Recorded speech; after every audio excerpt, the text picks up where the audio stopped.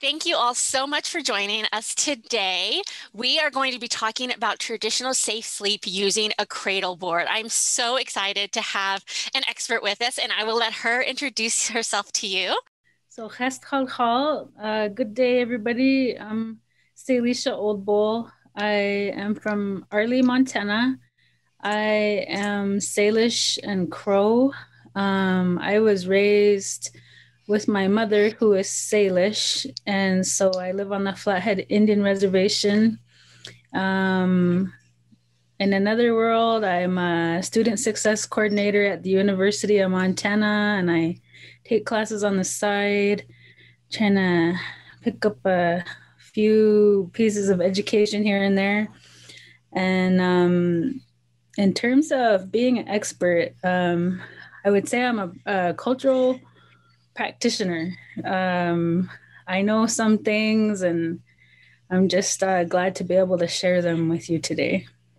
Thank you so much for taking time out of your schedule. I know you're a mom as well, and so that is really demanding. And so I just want to say thank you so much personally, as well as on behalf of Healthy Mothers, Healthy Babies, and the state of Montana DPHHS department, as we really appreciate you taking time out of your day to speak with us. So with that, I'll go ahead and jump into some of the questions that we've gotten. And the first one is pretty simple. What is a cradle board?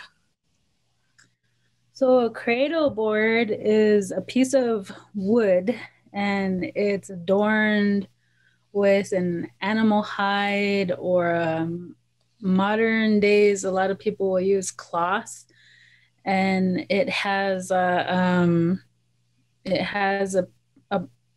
piece of it where you can swaddle a baby onto the board, and it's a only word I can think of. It's a traditional tool that tribal peoples use throughout Indian country, and they vary quite have a large diversity in the style of these boards. But a cradle board is a tool to help swaddle the baby.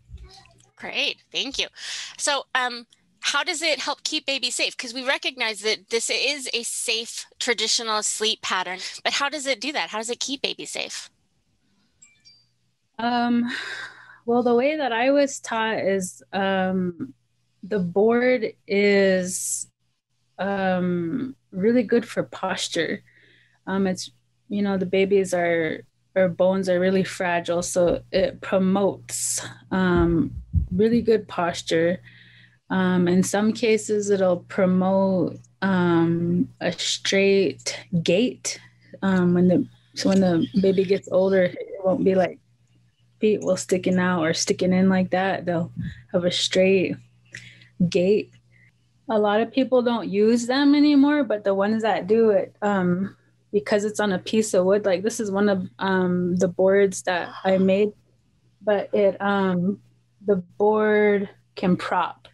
So you would prop it like at an angle, mm-hmm. and it's meant to prop so that you can walk away and the baby will be intact and protected, because this part up here, this is a Salish board, and let's see, I need to take this part off. My husband, we had these stored because my kids are kind of old now.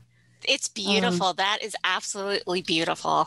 So this part right here is how the baby is put in there, and most of the time they're partially swaddled before they're set in, and they're laced into there. It's looser at the bottom here, so their feet have room to be up or whatever, and there's room on the side. The arms would be flush mm-hmm. with their body. Mm-hmm. You would never put them like this, and it just protects them. It's a swaddling. It's a very secure swaddling. Never really like hold it up like that because mm-hmm. of their legs and their little guts. But kind of always meant to be like, it's like a traveling bassinet, or like a traveling crib or yeah, well, this part up here it protects the head. And some boards, not this board, but I think it's more dependent on like family or tribe. Some people will put this stick that goes around right here, kind of up, and so if ever the board were to accidentally like go fall in that way for some reason, with nobody was like around the board, that stick is supposed to catch before the baby hits, so they wouldn't hit. It would hit the stick and not the baby. So Nice. that's the safety parts. No, that's great. That's really helpful. And it looks like it's really sturdy, so it keeps baby from rolling over or anything like that. So that's great as well. So you talked a little bit about how you properly use one. You talked about how the feet need to be a little bit looser. What other things should people know about how they properly use a cradle board? I guess it's like any tool that is helpful to a parent or a caretaker or a mother. Um, One of the basic ones for me that I found super useful was I breastfed, and so instead of jarring the baby around after I got done breastfeeding, sometimes if I knew I was gonna like just have to go or have to get up and do something, I would put the baby in the board and then breastfeed from here, and then the baby can go to sleep in the board. Another, it's really good for them to be sleeping in it. Babies are like puppies, so they jerk around, and even when they're awake, they kind of they have this little tendency to kind of like throw their head or whatever. And so if you secure them either when they're sleeping or even when they are awake, a lot of times, well, babies, they don't really like to be like tied down when they're awake. I mean, some of them, they'll be used to it because they like that feeling of security, but it helps with their demeanor. So the proper way, I think, would be while the baby was sleeping, or if you were trying to calm the baby down sometimes, and only if they were like really used to the board, I think it would be a good tool to like wrap them up. They like that. They like that feeling, that snug feeling, even when they're awake. And like the bottom of this board, and I think a lot of boards, it has an extension, like the wood comes down right here. Mm-hmm. So if I have the board like propped on one knee and I have to hold it high because I got the computer kind of high, but I can use that board like a rocking.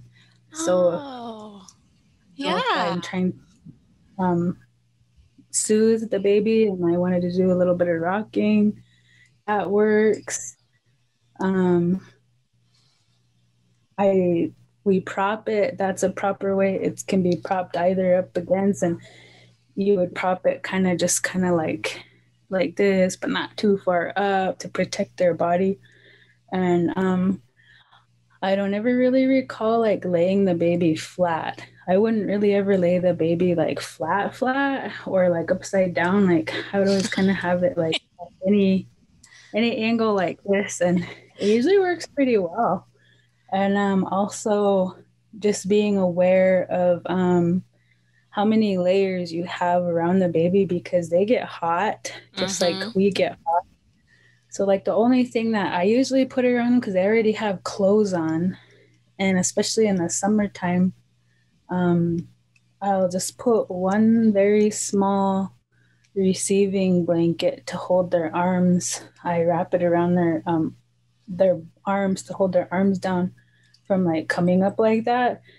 Um, I wouldn't put like a whole bunch of layers around the baby because then they just get overheated and then that's not good either. But this hide, because it's an animal hide, well, this hide is deer hide, provides a lot of insulation for them.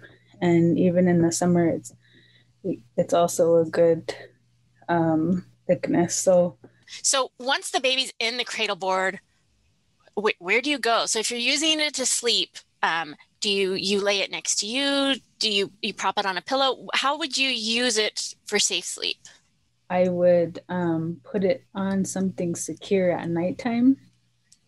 If there's like two of us, like if we're sitting in a crowded space, like the board will fit across two of us, and I just lay the board like that. Or if we're doing something, I find a good secure, like either a corner or a wall or like a couch or floor surface type of thing where it will grip, where I know it's not gonna like fall down, Hmm. and I pop it up. Sometimes I'll put a pillow underneath, um, and just set it like on the bed or on the floor or something, but where it's not gonna fall. I put it where it's gonna be. I know it's not gonna fall. I don't set it on something unsecure. Those are Um, great. Great points. so yeah, I don't know. No, those are great. That's perfect. You're doing wonderful. Thank you again.